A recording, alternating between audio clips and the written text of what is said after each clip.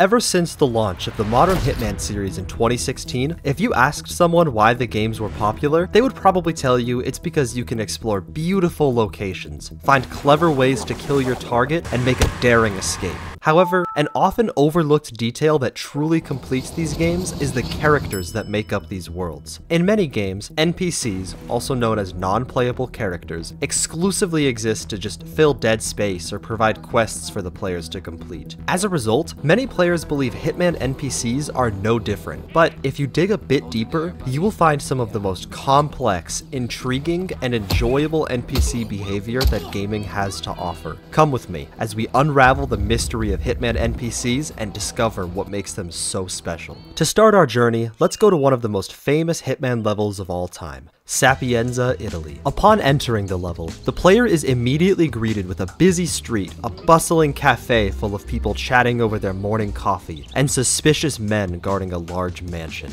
The sheer scope and attention to detail can seem overwhelming at first. How is it possible for so much to be happening simultaneously? But what the game hides from the player by using these intricate designs is that, in reality, these crowds of characters can be divided into three distinct categories: the guard, the innocent, and the ghost. In order to uncover the secrets these characters hide, it would be simplest in this situation to work backwards, and start with the first, and also the simplest secret to these huge crowds and massive events, the ghost. To put it simply, the vast majority of characters in the Hitman games do not actually exist. They are effectively the same as the bushes found in various locations that allow the player to hide, the only difference being that they can get frightened and run away if you were to do something illegal. These are often the people walking in a crowded street or milling about at a party. However, no matter what they see you do, they will never alert a guard, never tell anyone what they saw, and the player will never be punished for committing a crime in front of a ghost. They will often vanish and reappear, unnoticed, in the environment they aimlessly wander. Since not every map contains ghosts, including Sapienza, let's look at this party in Dubai to see how ghosts alter the gameplay. Suddenly, when the ghosts are stripped away from this scene and all that remains are real characters, things start making much more sense. Now, instead of hundreds of people, only dozens can be seen milling about, and tracking an individual becomes much easier. Mystery solved then, right?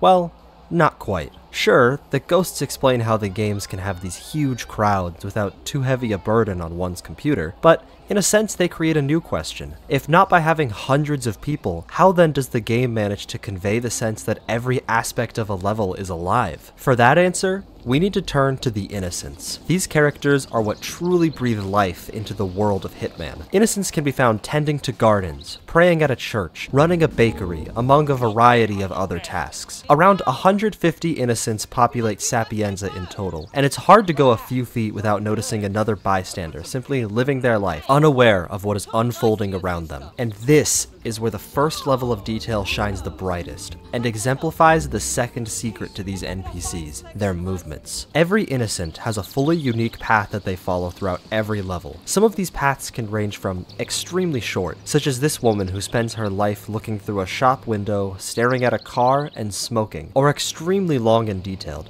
such as the target, or even this woman who just walks back and forth around the entire map. Depending on the innocent, they will loop throughout the entire level or change based on what the player does. Many of you may be thinking, that's it? Well, yes and no at the same time. While the average NPC is shockingly simple, where they truly shine is when you introduce the player into the mix. When the player is near NPCs, suddenly they will begin to speak, sometimes mentioning something happening somewhere in the level, sometimes talking about just the daily gossip, and sometimes they mention something that can be used to eliminate a target. This adds a huge level of immersion to the game, and gives these random characters a distinct purpose. On top of this, innocents act as a sort of first layer of defense for the target. Unlike the ghost, the player is punished for being spotted committing a crime in front of an innocent. While they will never do anything to stop the player's actions, even if their own lives are at risk, they will run away and inform a guard of what they saw. They will also notice illegal items left out and about and get a guard to collect them as fast as possible. But of course, I can't mention how innocents interact with the player without mentioning what happens if the player chooses to harm an innocent. When knocked out or killed, a significant number of innocents innocence will provide an outfit that the player can then change into, and this allows the player to assimilate into the life of the innocent they stole it from, thus opening up a huge variety of opportunity to explore more areas, and more importantly, provides vital access to the target. The player is no longer just a hitman.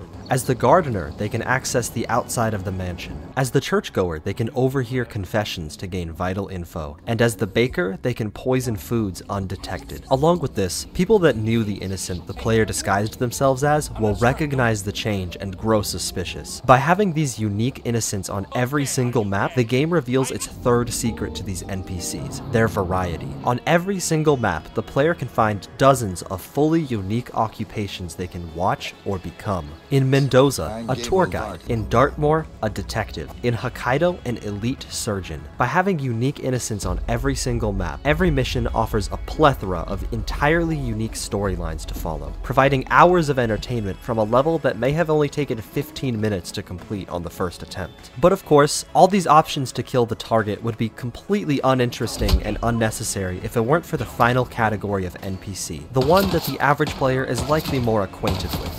The guard. Guards can be found throughout every Hitman location, often coming in a few different varieties. They can be mansion security guards, police roaming the streets, or secret agents watching from a distance. These characters are constantly on the lookout and will respond with extreme aggression if the player is caught doing anything slightly illegal. This is why I don't consider the guards to be innocent, per se. I would argue that they're a little too aggressive, to the point where picking up a wet floor sign causes them to slaughter the player without so much as a second thought. But other than their occasional trigger-happy behavior, the guards do an excellent job of preventing the player from sneaking into locations too easily, and on harder difficulties, they also prevent less patient players from mindlessly killing everyone in sight until they reach their target. But how exactly do they go about this? It can seem confusing at first when a new player kills someone only to get swarmed by guards from across the map who shouldn't have seen a thing. Well, the most noteworthy thing about the guards is their response to conflict. When a guard sees another NPC panic or hears something illegal happening, they themselves will panic. As the player continues committing more and more crimes, more and more innocents will run away from the danger, thus alerting the guards they pass, causing them to run towards the player in an attempt to neutralize the threat. This loop can make it very difficult at times to escape once caught. The guards also have some more subtle mechanics that allow them to traverse large parts of the map. If they get shot at 3 or more times, they'll immediately sprint towards where the shots came from, ignoring everyone around them, even the player, in order to reach their destination. The seemingly small amount of guards can quickly become overwhelming, as these game mechanics can compound and turn an empty area of the map into a battlefield with dozens of guards all swarming the players simultaneously. So that is, in a nutshell, what the guards do to create a challenge in the Hitman games. But that only scratches the surface of their full purpose. Like the innocents, the guards are both a challenge and an advantage. The player can steal the outfit of the guards in order to take on their role and have much freer access throughout the level, as less people will typically be suspicious of guards. This offers a high-risk, high-reward situation. Does the player want to try to take out a guard for their outfit at the risk of getting into a gunfight? Or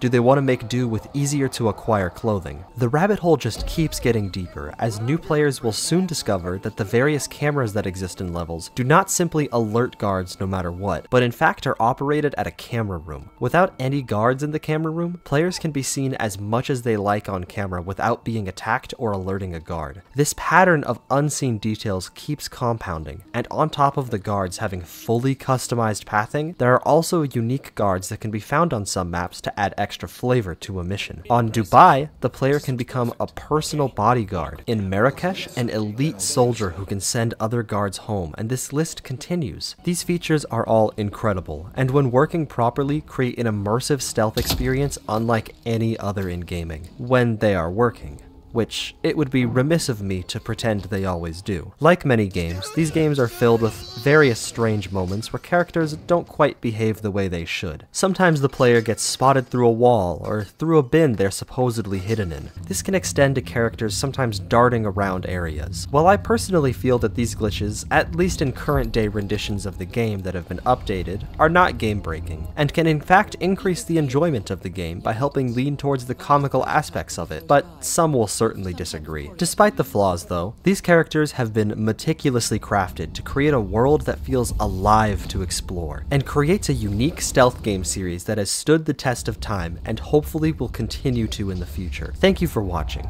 Please like and subscribe.